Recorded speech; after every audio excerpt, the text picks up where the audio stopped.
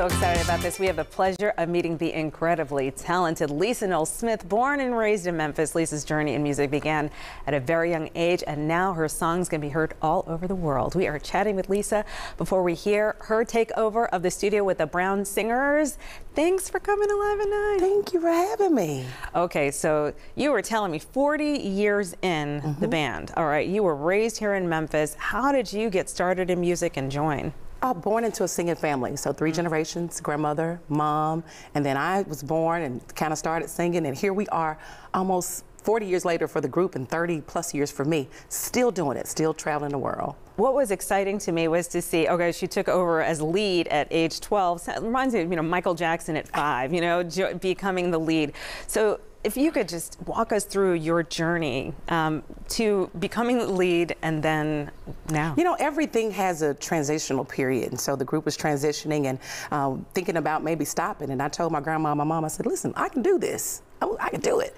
And one day I just stepped out and did it. And the world, it seemed like everybody was shocked. Like this little bitty girl with all these grown ladies, and became a thing that I think people look forward to seeing. And so now we get to spread that message, and I get to incorporate our lives. We've gotten married, had children, and all kinds of things have happened. And I'm older than I look, but don't tell nobody.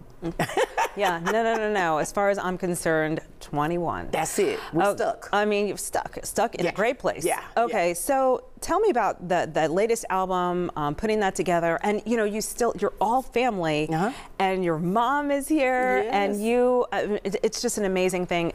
What was that like to put together the album after this stage? Yeah, we did Live in Memphis too. Brought it back home after traveling, and we have an annual homecoming, and it was amazing to kind of see our journeys and kind of tell the stories of our life through our songs. And I think it translates with people, and they resonate with the fact that God is just doing amazing things still after all of this time. So back home, mom is still singing after 40 years. The girls, we're all family. So excited, and we're pushing our new single, which is Right on Time, is telling people, listen, whatever you're going through, even if God is late, he's still on time. Tell it, because I'm always make me shout in y'all studio. No, shout, please shout. Okay, so what do you have coming up? Are we going to get to see you perform live at some point outside of this with your new album and whatnot? Yeah, we're getting ready to drop our the Brown Singers Unplugged, where we had a live, very intimate session where we sang some of our favorite songs and kind of had a live audience there, and just a moment that we'll get to kind of, we're living in a content age now, so it'll be on our YouTube channel. You get to see us, and then we're doing some behind the scenes things, kind of showing our journey as we do this radio tour and as we travel and do these concerts. And we're headed to Tallahassee to be with Yolanda Adams and the Clark sisters and Pastor Mike and Jacqueline Carr. And so we're super excited, just doing the Lord's work. That's the real deal. Yeah, and we have the real deal right here. I cannot wait for this takeover. There's a lot of bling in this studio right now.